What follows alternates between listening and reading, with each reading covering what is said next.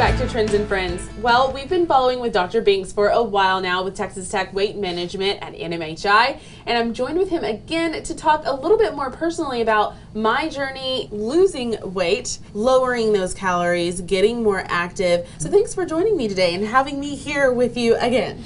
Happy to have you here.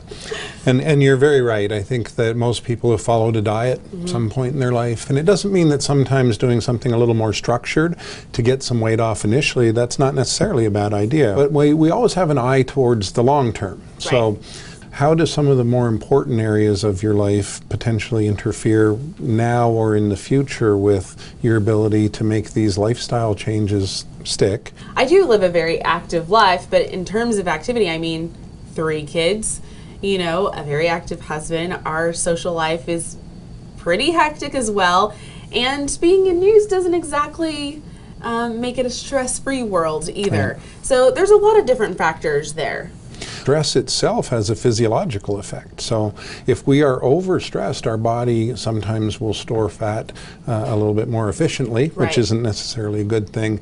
And then there's the emotional coping piece, so the stress eating and things like that. It's like a bucket. If the bucket's full and you add a little drop of water, it runs over. But if you keep that stress bucket down, you've got lots of room for stress on the ups and downs. I may not choose the healthier option. So that's really the bigger struggle, is if I'm headed down that path of maybe eating something I shouldn't, how do I then draw back and maybe find a healthier option? Maybe not ice cream, but go for the frozen bananas that I have in there and blend those up and make a healthy meal. That's a great strategy. So sometimes you won't be able to pull away from the food pull. It's a very strong motivator.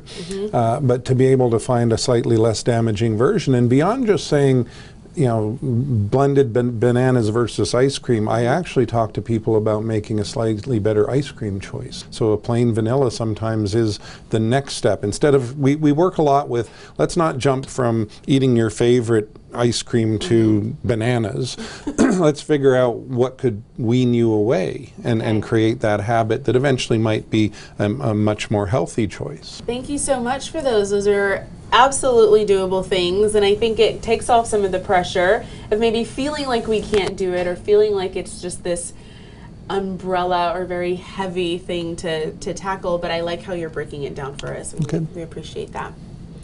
All right, we'll have more Trends and Friends coming up next.